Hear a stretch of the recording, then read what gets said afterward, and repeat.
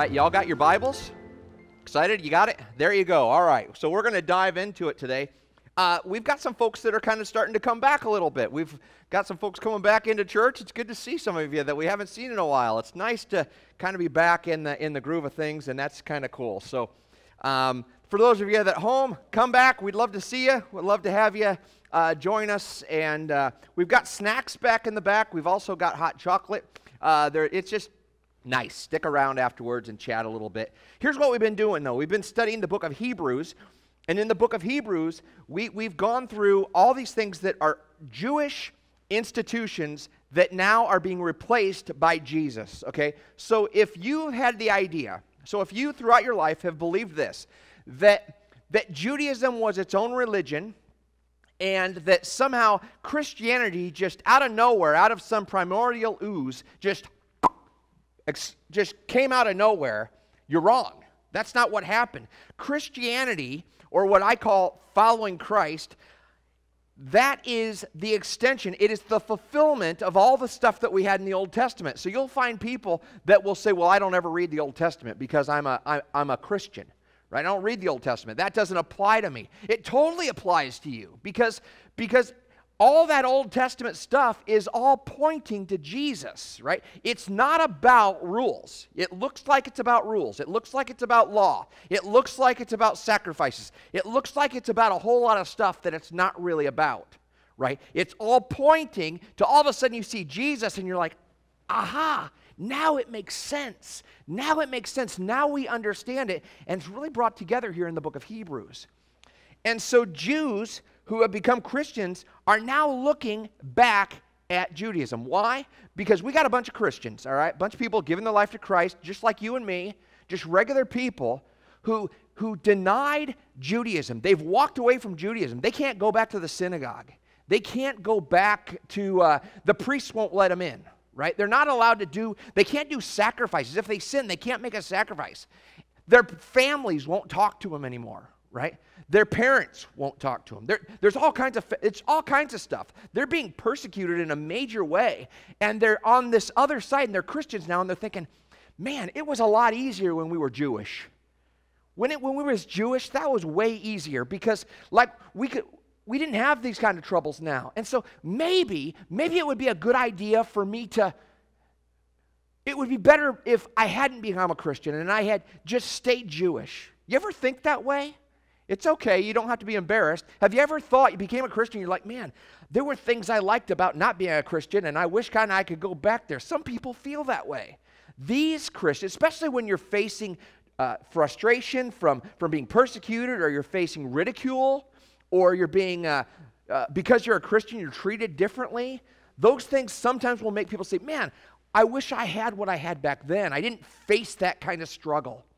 And that's what they're facing here. These are Hebrew Christians that are on the verge of turning back and going back to their old ways, just to ritual and sacrifices and stuff like that.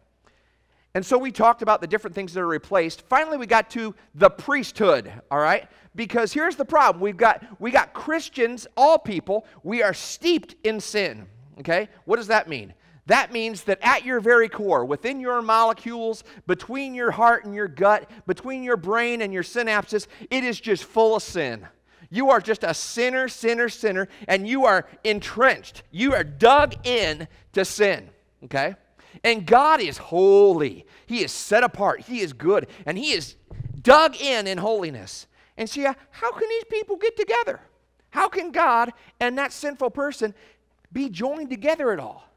Well, you got to have a mediator between the two, and that mediator is called a priest, right? The Jews had priests, but now they become Christians, and they're like, we ain't got no priests. They don't got any priests. And so like, well, we got to go back to where the priests are. Judaism. We'll go back to the priests. And the argument is made here, no. All that priesthood pointed to Jesus because Jesus is a better high priest. He's a better priest. He's the best priest. He's the ultimate priest. And you say, well, how could that be? How could Jesus be a priest? Because he's got one thing going against him. Anybody know what the problem Jesus has about him for being a priest? He's in the wrong family.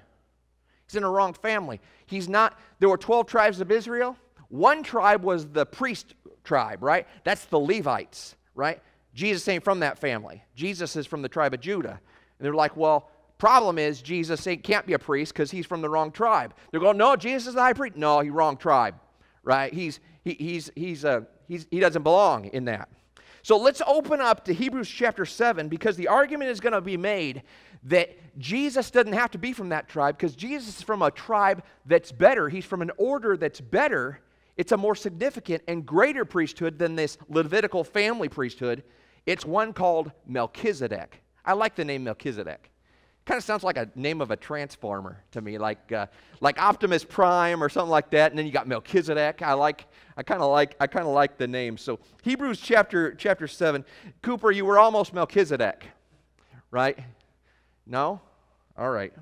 Says, this Melchizedek, it's going to talk about this cat. This guy's an interesting cat. Watch this guy. Says, this Melchizedek was king of Salem and priest of God Most High.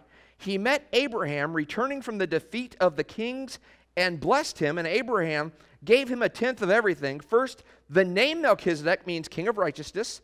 Then also king of Salem means king of peace. Without father or mother, without genealogy, without beginning of days or end of life, resembling the Son of God, he remains a priest forever. You're like, what does that mean? That's just like, right? And like a chapter before, it was like, you guys aren't even trying to understand. You'll never understand what I'm about to tell you, because you're just weak in mind, right? You're not trying, right? And so you got to put on your thinking cap here, right? We have to really think through this and really follow me. And I'm going to do my best to really explain this, because it's pretty complex, all right? Here's what happens. It starts out by saying that Melchizedek was a king of Salem. There are three places where this cat Melchizedek is talked about in the Bible. The first is in the book of Genesis. And when it talks about him in the book of Genesis, that's the historical record of Melchizedek, right? So we see what actually happened in his life. Then we show up in Psalm 110, verse 4, and there is a section that talks about the guy Melchizedek in reference to Jesus, and that's prophetic. So you got historical, then you got prophetic, and then you show up to this section here in Hebrews, the last time it talks about him, and that is theological. It's theological. So it takes history, prophesies about that history, and then it gives you the theology of what this history and prophecy meant right here. So we're going to talk about that. In order to do it, we got to really go back, though, to the historical story. So that's in Genesis chapter 14. So turn back to Genesis 14. Is it 14? Yeah, it's 14. And I'll give you a little intro as to what happened. So what begins is Abraham has kind of an idiot nephew named Lot. All right, I don't know any nice way to say it. And he goes off and he does his own thing. He goes to a very evil place, Sodom and Gomorrah. And while he's there, Sodom and Gomorrah, they get in a scuffle with some other kings. So there are like 5 kings against 4, and there's this battle. And bottom line, Kedorlaomer is one of the kings with his followers. They beat up and take the lunch money and everything else of this guy, of all the Sodomites. So the Sodomites and the other armies that are with them, lots of people, they get defeated by these armies, and they get taken captive, all right? And one of the guys that's taken captive is Abraham's idiot nephew, Lot, okay? And he's taken, his family's taken, all of his household's taken, all of his stuff is taken. The king of Sodom, he's taken. Everybody in Sodom is taken captive, and all their stuff's taken. And you're like, great. Some dude in that thing gets away from the battle and comes and finds Abraham and says, hey, you know what? They took over Sodom, and your nephew is one of them that got taken. And Abraham doesn't think kindly of that. He kind of saddles up, right? I mean, he's an old guy at this point. He's like, 80-something years older? And he saddles up on his horse, and he's just like ready to go. He's fired up, and he gets his own army of 318 guys that are in his own household. These aren't his kids, because he hasn't had any kids yet, but they're in his own household, and he goes up with 318 dudes against like thousands of officially trained armies, multiple armies, right? Unified armies. And he goes up against these guys, 318 dudes, their leaders like an old man, and they go up in battle, and he just routs them. He just beats the snot out of these guys. It's incredible. Watch this.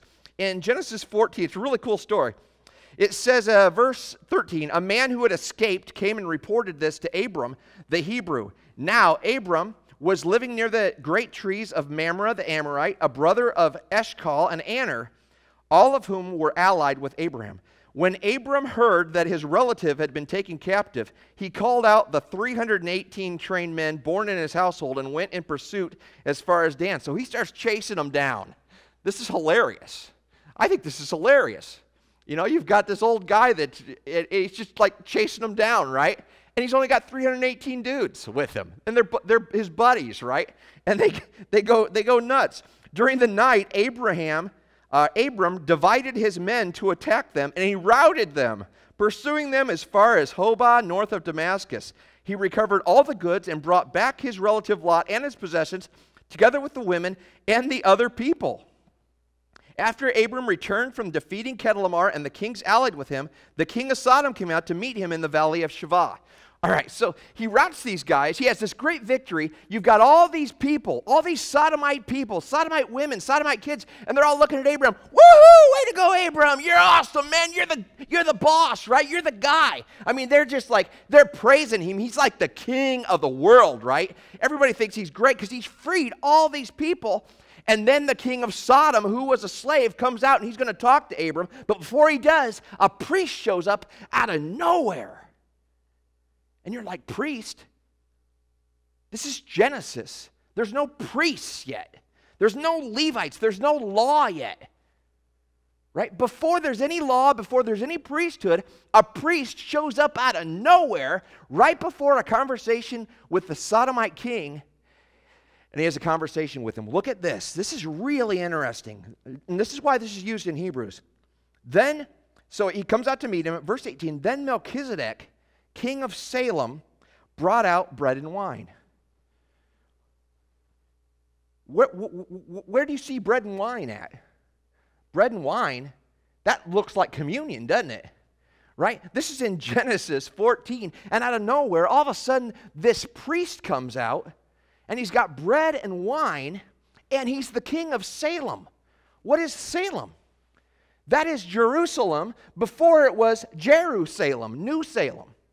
So the king of Jerusalem comes out of nowhere with bread and wine and serves it to Abraham, who's just won this great battle. Then it says, he blessed Abraham. Now, Abraham had just blessed all the Sodomites and all the people that had been killed captive, didn't he? He blessed them. Now somebody who is greater than Abraham blesses Abraham. He blesses, and watch what he does. It says, blessed be Abram by God Most High, creator of heaven and earth. So I'm blessing you, Abraham. I'm giving you my blessing. And the blessing is by God Most High, creator of heaven and earth. That's the God that this guy is a priest of, the God of heaven and earth. And praise be to God Most High, praise also to God, why? Who delivered your enemies into your hand. This is great. Watch what happens. A priest shows up just as the king of Sodom is about to show up, and he says, Abraham, I'm the king and the priest of Jerusalem, and you didn't win this battle. Everybody's telling you how great you are. Hey, look at this guy. With his army, he went and he defeated all these, and God won that victory for you. You did not win that victory. The spoils, all the people that are freed, that's God did that. All the people, all the goods that were recovered that had been stolen, they're all back in the hands of the people they belong to. God did that. You didn't do that. God did that. And Abraham recognizes before he talks to the king of Sodom, oh my goodness, God did that. God was with me. God provided that. God is the one who has blessed me with everything that I've received, everything that has happened. And so what does he do? Then Abraham gave a tenth of everything. He tithed. Out of nowhere, he tithed.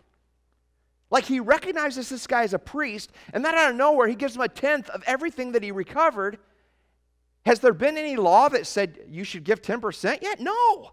There's not even any priests yet. There's nothing yet. And all of a sudden, this cat shows up out of nowhere with bread and wine, and he says, God did this, God provided. He's the king of Salem. He's also the priest, and it's just out of nowhere. This is incredible.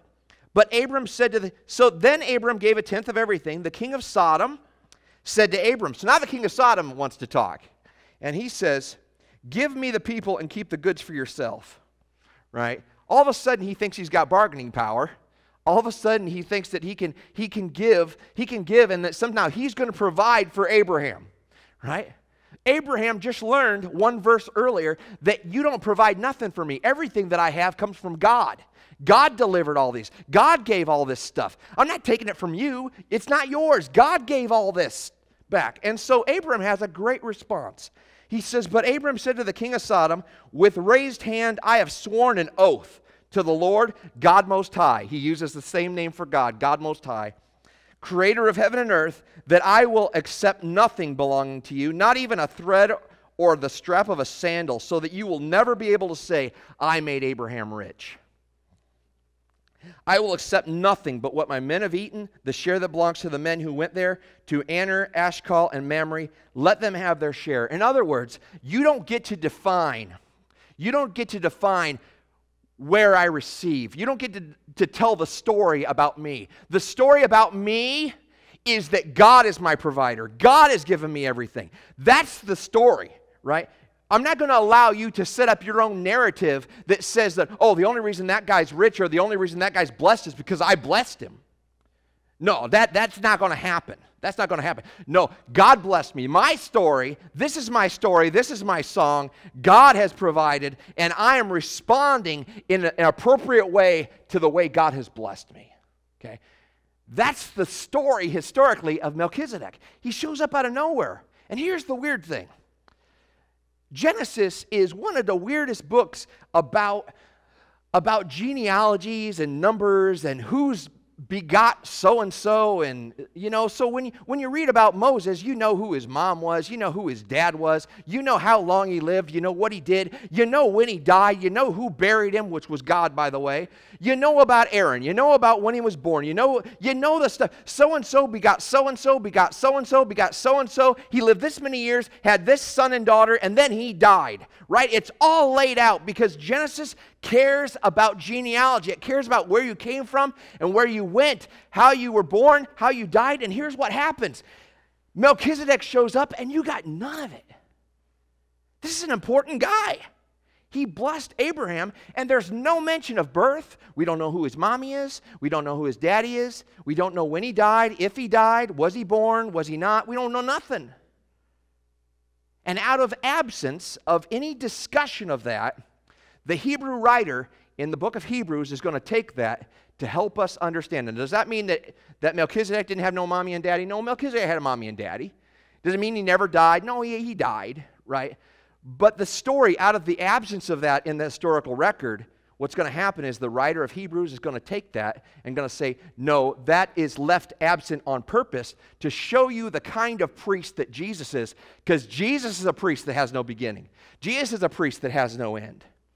Right? Jesus is a priest, not like the Levitical priests that are born and we know who their daddy was. It had to be a Levite. And then we know exactly that. We don't know that about this guy. This guy comes out of nowhere and he predates the Levitical priesthood. So it's a priesthood that's not just from the time God establishes the priesthood until now we don't have any priests. It goes on forever. The priesthood of Melchizedek goes on forever. Let's go back to Hebrews. Let's dive into this and see if we can't make some forward progress here. All right. So Hebrews chapter 7. It says, this Melchizedek was king of Salem, the priest of God Most High. That's a big deal. You know why that's a big deal? Because the priests and kings in the Bible, in Judaism, they don't go together.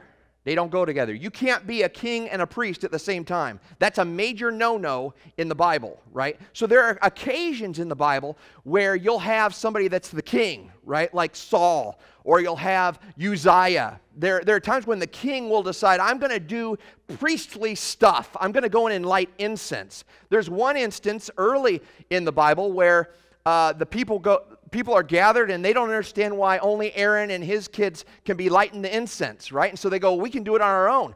Well, there's this kind of battle that goes on with them, with God, and God says, get away. And the ground opens up and eats the people that want to do the duty that's not rightfully theirs to do, right? There's another one. It's in 2 Chronicles. Look at 2 Chronicles 26. I know I'm jumping around a little bit, but this will help you understand this. In 2 Chronicles 26, and I got to find Kings and jump on over. Is it 26? I believe it's 26. Yeah, verse 16. But Uzziah, so Uzziah was a king of Israel, and he was a good king. He was a good king, really good king. He followed God. He led the people to love God and that. But here's what happened. It says, then all the people, but after Uzziah became powerful, right? When you do what God wants you to do, God raises you up, God blesses you, and you become powerful. And it says after Uzziah became powerful, his pride led to his downfall.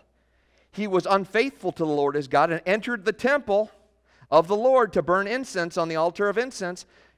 Azariah the priest with 80 other courageous priests of the Lord followed him in. They confronted King Uzziah and said, it's not right for you, Uzziah, to burn incense to the Lord. That is for the priests, the descendants of Aaron, who have been consecrated to burn incense. Leave the sanctuary, for you have been unfaithful, and you will not be honored by the Lord God. This is a big deal. Right? The king of the whole country goes in there, and 80 priests, courageous priests, are willing to go in and confront this guy and said, listen, you cannot be in here, dude. You're the king, and kings and priests are separate. You're not consecrated to do priestly things. God is not going to be happy. Uzziah, who had a censer in his hand ready to burn incense, became angry. While he was raging at the priests in the presence before the incense altar in the Lord's temple, leprosy broke out on his forehead. Then Azariah, the chief priest, and all the other priests looked at him.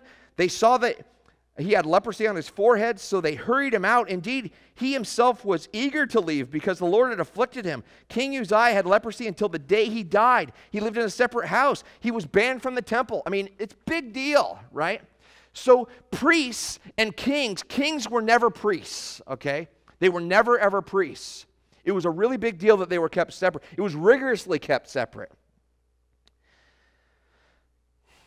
But all of a sudden, we have this king, Jesus, and this king, they always knew this, and I don't think people really were making the connection about Melchizedek, right? They never really thought about Melchizedek, right? The fact that he was a priest and a king, because they never thought of that really as a priesthood, right? They never really thought of that as a priesthood, established priesthood. They were like, well, no, the real priesthood is the Levites. That's us, what we had, what God's given us.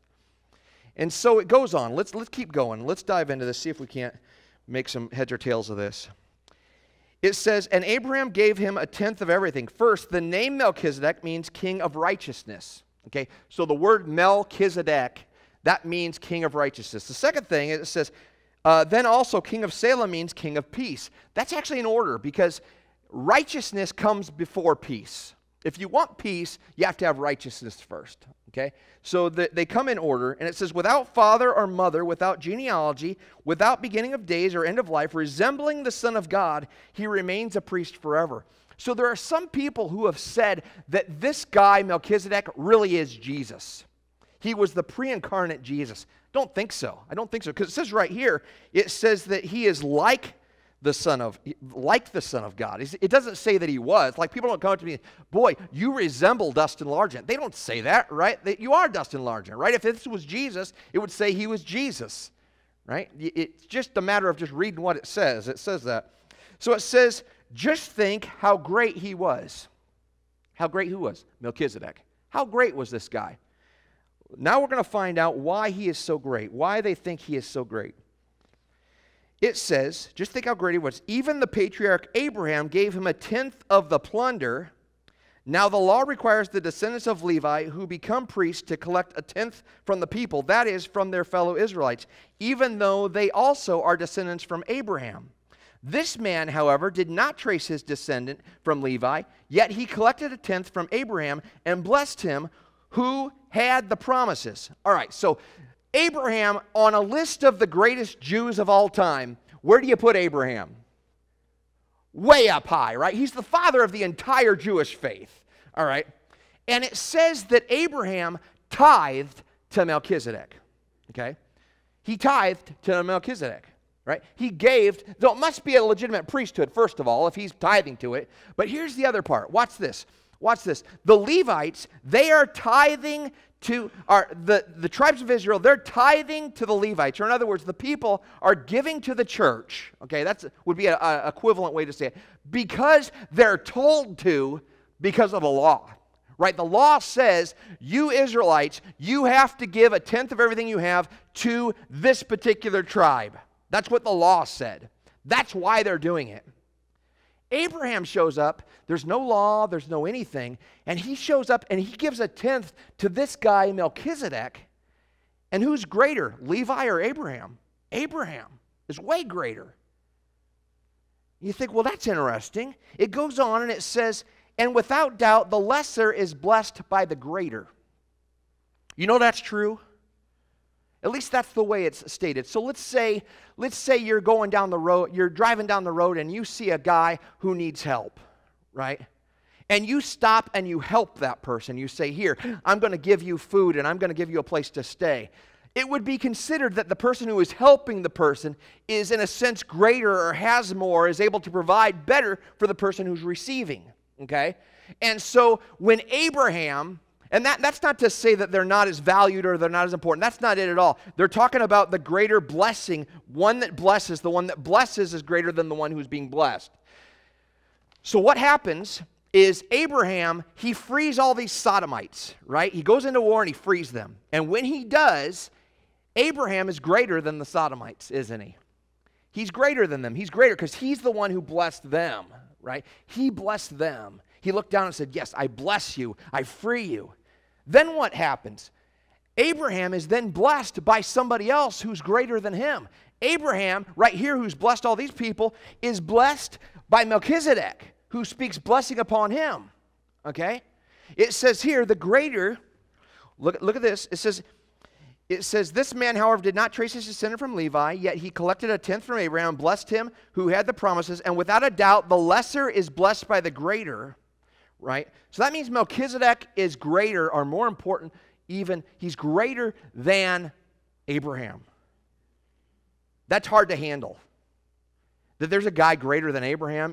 If you're a Jew, this is saying Melchizedek is greater than Abraham. It says, in one case, the tenth is collected by people who die. So when you tithe, or when you give, like when they would give to the Levites, that Levite person eventually would have a heart attack and die. Or he would get run over by a camel or something, right? And he would die, right? It would come to an end.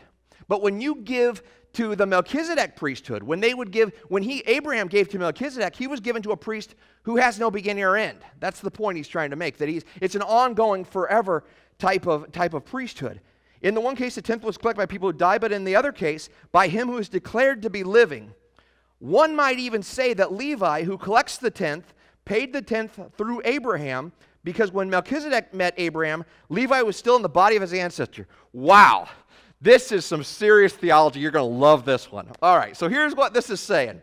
This is great. All right, so Abraham ended up tithing to Melchizedek. Okay? Levi is a descendant of Abraham, right? Abraham had Isaac, Jacob. Jacob had Levi, right? What this is saying, and this is the thought in Judaism, is that Levi was there with Abraham when he tithed. He was in his loins. Levi was in there somewhere. He was in the loins of Abraham, and so when Abraham tithed, Levi did too. Levi did too. So here's case in point. When I was 18, I went parasailing one time. And when I was up in the thing, the boat ran out of gas, and I went into the water, and it was the dark water, and I thought I was going to drown, and it was a bad deal, and then the boats weren't running, and it was a nightmare. That happened to Cooper. You say, how did that happen to Cooper? Because I was 18, and I had not yet had Cooper. Cooper was still within my loins, right? And eventually he would be born. Because he was within me still, not yet procreated, he also parasailed and fell into the ocean. That's the idea that they have. And that's the reason why they say this. That's also the reason why when you say, well, how's come I'm a sinner? I didn't sin. Adam sinned. Why am I accused of Adam's sin? Because you were in the loins of Adam when Adam sinned. Every person on earth was in the loins of Adam when he committed sin. So everyone that came after had committed sin. Okay? It's the same concept. It's a Jewish concept of how this whole thing works. Anyway, this is great. So it goes on. Here we go. It says, if perfection, look at verse 11. If perfection could have been attained through the Levitical priesthood. What is perfection? Perfection is always in the Bible, always means salvation. When it says perfection, that means you are saved, salvation. So you can read it this way. It says, if salvation could have been attained through the Levitical priesthood, you Jews that are wanting to go back to Judaism, if you could have had salvation through doing all your doing all your sacrifices and all that kind of stuff, if it could have happened, and indeed the law given to the people established that priesthood, the law said that that's the way the priesthood should be, why was there need for another priest to come in the order of Melchizedek? Answer me that. You Jews that want to go back, you Christians that want to go back to Judaism, why do we have a new priest? Why do we have Jesus in the order of Melchizedek if that one worked? If that one could provide you salvation, why didn't we just stay with that one? We didn't because it couldn't do its job. It couldn't accomplish what we needed. If perfection could have been attained through the Levitical priesthood, and indeed the law given to the people established that priesthood, why was there still need for another priest to come in the order of Melchizedek, not in the order of Aaron, or in the order of Levi, or that? For when the priesthood is changed, the law must be changed also. See, the priesthood is changed now. We don't have the Levitical priesthood. All the priesthood stuff that you saw in the Old Testament, it's all gone. It doesn't exist. We don't need it. It's gone. Why? Because we have a new priesthood. You say, but that was in the law. Well, then change the law. The law has changed. And God can do it because He's God. It goes on, it says, he of whom these things are said belonged to a different tribe, and no one from that tribe has ever served at the altar. For it is clear that our Lord descended from Judah, and in regard to that tribe, Moses never said anything about priests. In other words, Jesus never came from the Levite priesthood, so how could the guy be a priest? Right? He can't be a priest. He's from the wrong tribe. And Moses never said anything about that. And what we have said is even more clear.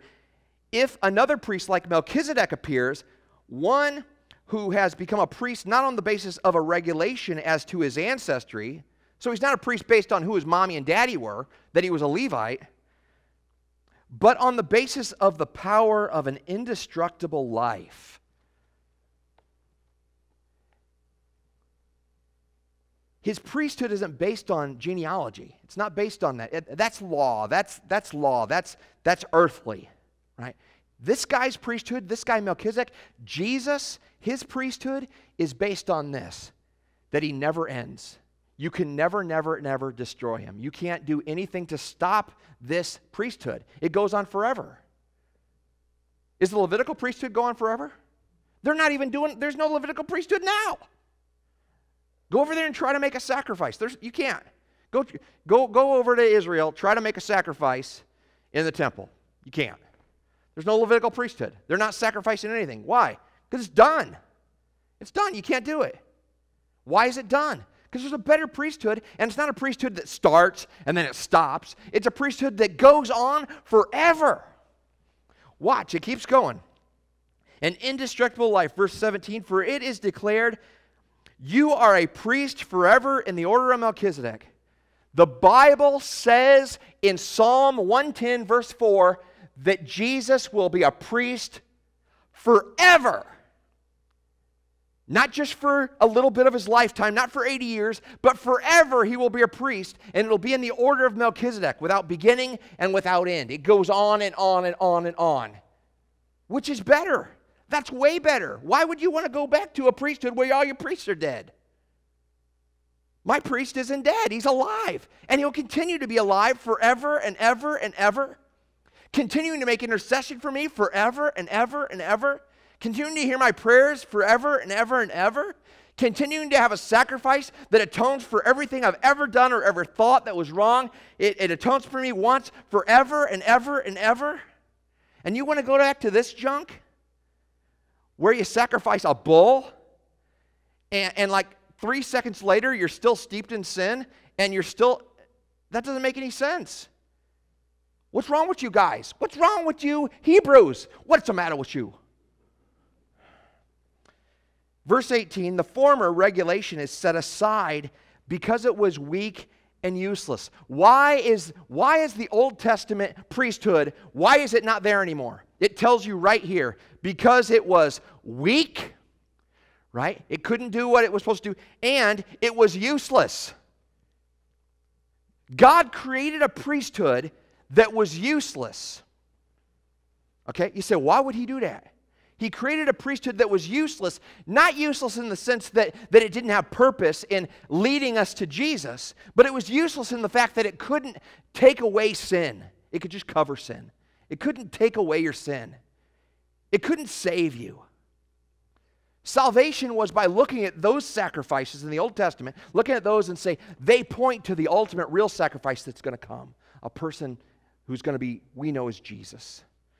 So it says, the former regulation is set aside because it was weak, for the law made nothing perfect, and a better hope is introduced by which we draw near to God, and it was not without an oath. Others became priests without an oath, but he became a priest with an oath when God said to him, the Lord has sworn and will not change his mind. You are a priest forever. Okay, so here, I know this is a lot, but we're getting it, and I'll be done in a few minutes, all right? So don't run out on me yet. Oaths are important, okay? You talked about swearing last week, right? I did listen, by the way. It was good. He talked about swearing, about the oath, right? So help me, right? He talked about George Burns. And the whole deal is this, that in the Old Testament, when the promises were made to Abraham, they were made with an oath. God made an oath.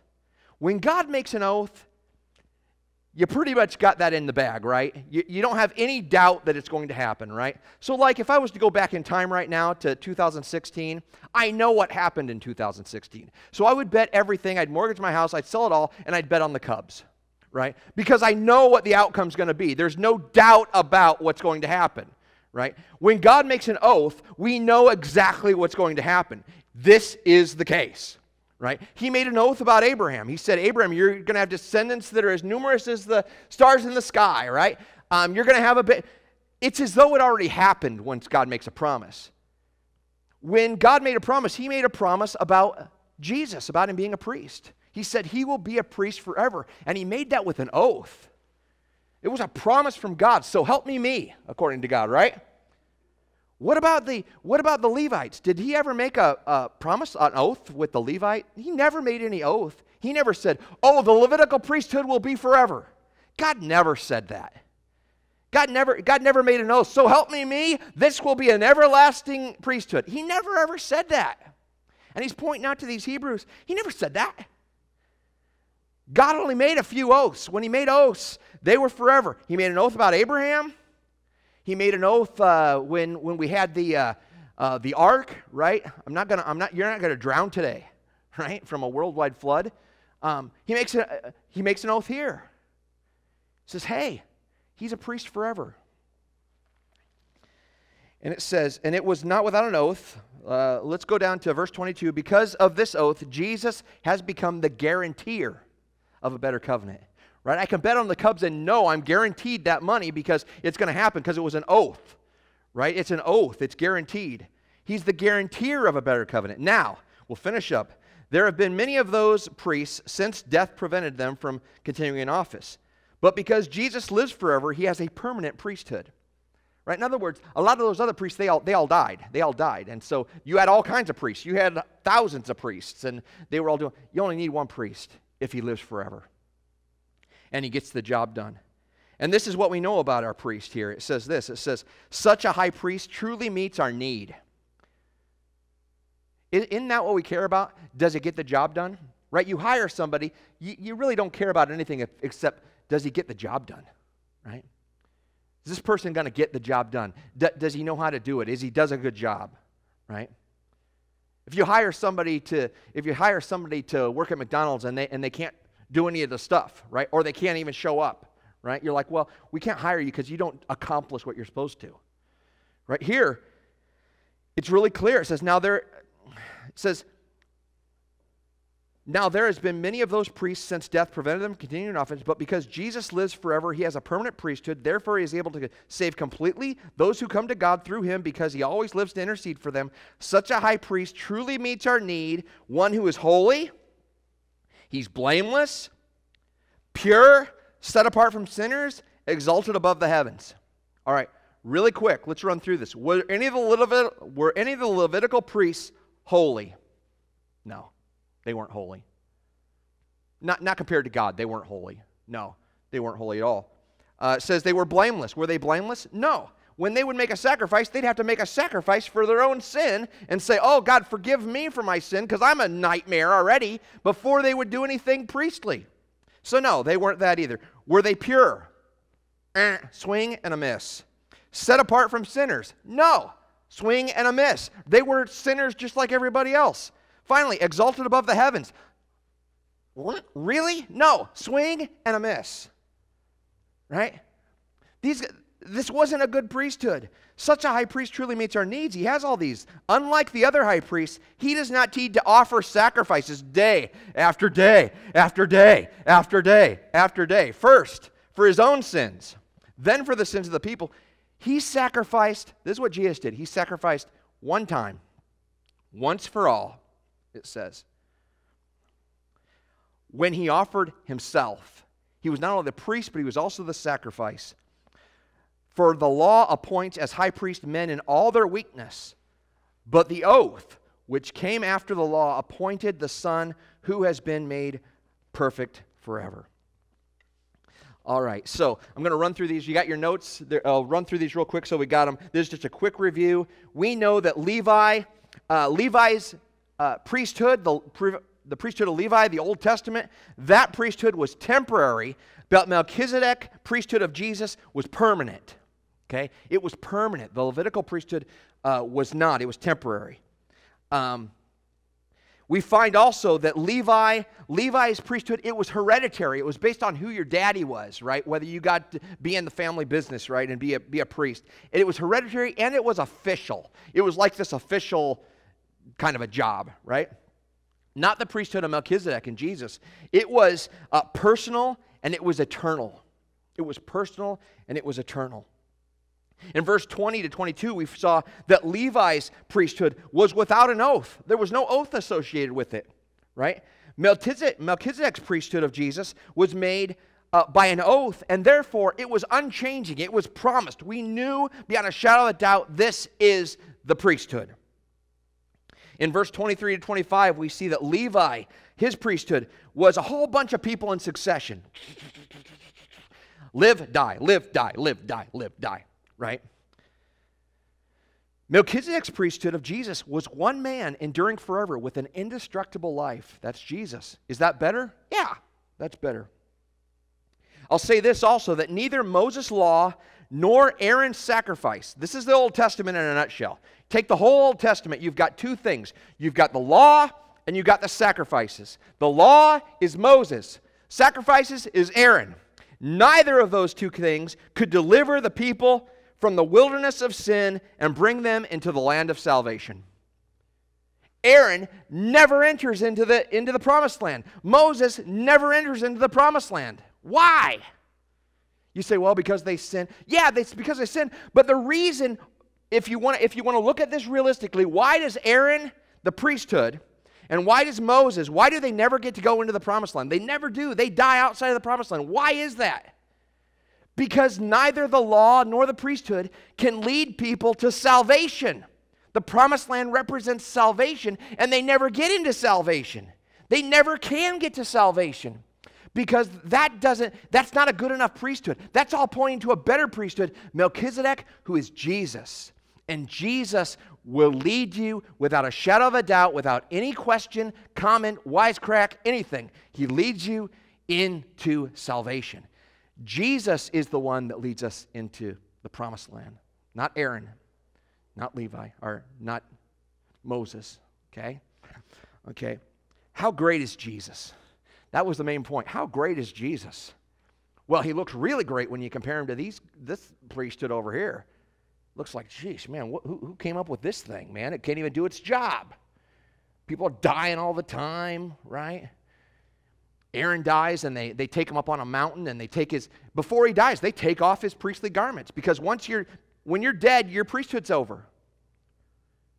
They take him off a mountain, take off his garments, give it to his son. All right, now you're the priest. All right, and then he dies. It's a great story, right? Really uplifting.